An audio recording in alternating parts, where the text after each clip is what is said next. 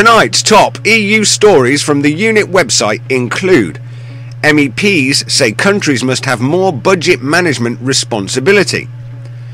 Herman Van Rompuy set to retire next year. The EU should back social insurance for poor nations. Organised crime gangs are flourishing in the EU. And EU plans new laws to bite Apple.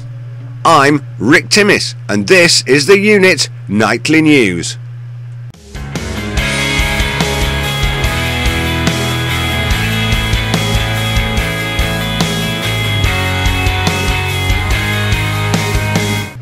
First up, from our homepage, with the current hiatus in Cyprus that has resulted in civilian financial lockdown, I wonder where that sort of tyrannical government behaviour took place before. This article looks at calls from MEPs to have greater national management responsibility for the EU budget. The article goes on to consider how and where EU budget spending should be deployed. The President of the European Council, sometimes incorrectly referred to as the President of the European Union, is a principal representative of the European Union on the world stage. Although granted a similar figurehead status to that of the President of the United States of America, the President of the EU Council is not elected by the people. He or she is appointed from within. Current President Herman Van Rompuy was elected in 2010 as the EU's first permanent President of the EU Council, which was a new position created by the Lisbon Treaty. His 2.5-year mandate was renewed in 2012, but under EU rules the EU Council chief can only serve 2 terms, meaning Van Rompuy cannot stand for re-election in November 2014 when his mandate ends. With the economic implosion escalating and more people coming out onto the streets and lifting their voices in protest, a measure that I highly commend and welcome, see Iceland for examples of how effective this can be as a tool for democracy. This article reports on a study calling on the EU to encourage the growth of social schemes for poor nations through aid as well as offering expertise. Here's the best bit. Drawing on Europe's own experience in providing universal health and pension systems.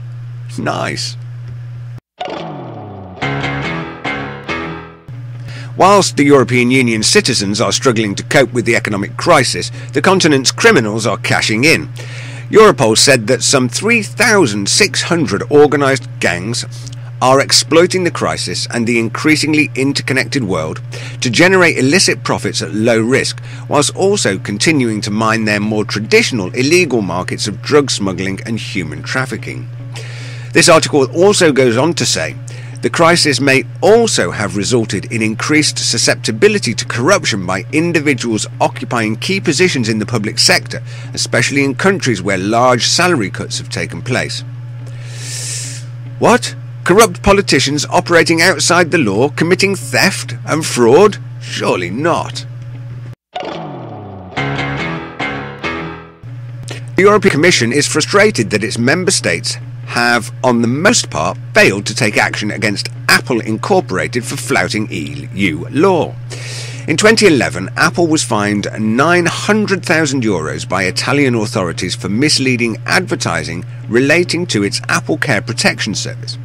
In short, EU consumer law dictates that consumers are entitled to 2 years of warranty.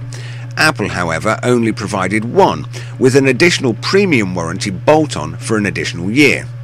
The article goes on to detail other cases around the globe that appear to be making Apple rather unpopular. Today in our video library, this is an excellent outsider view of the Cypriot banking bailout situation. David Knight presents the story for Infowars.com via the Alex Jones Show. This is a must-watch as it really details just how tyrannical and kleptocratic the EU Nazgul have become as they resort to panic tactics and flounder in the flood of the collapsing EU project. When I think of Easter, I think of hot crust buns, of chocolate eggs and holidays, on treasure hunts. What fun! But then I start to wonder, why is there all this fuss? What does Easter really mean to others and to us? I'm reminded by the story of Easter and the trial of Jesus by Pontius Pilate. The priests moved through the crowd, telling lies about Jesus and instilling fear and hatred amongst them. In reality, it was the priests who were afraid, scared that Jesus' humble representation of the people might threaten their status, wealth, and power. Isn't it interesting that through more than 2,000 years, both the politicians and the people still have learned nothing? That's all from me at the Unit Nightly News. You can get lots more news stories and information on our website, theunit.com. You can get in touch with us there, and we particularly welcome your letters and points of view. You can follow us on Twitter. Our Twitter username is the eUnit. And do remember to subscribe to our YouTube channel for all of our regular updates. You can join me and the rest of the team for interactive discussion and debate on Google Plus at any time. And are you looking for a public speaker for your event? Our public speakers are happy to come and discuss Britain's relationship with the EU in your area at no cost. If you would like to add interest and value to your group event, then get in touch with us via the words section of our website. You can now join us in our live question time style online show, The Unit Interactive. This is broadcast live on our website, theunit.com, and globally via thehangoutshow.com.